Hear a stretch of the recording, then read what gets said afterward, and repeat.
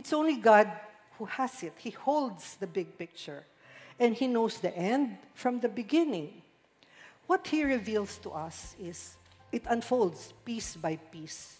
Because He gives us only low beam light, like when you drive a vehicle. He gives us just enough light for the step that we're on.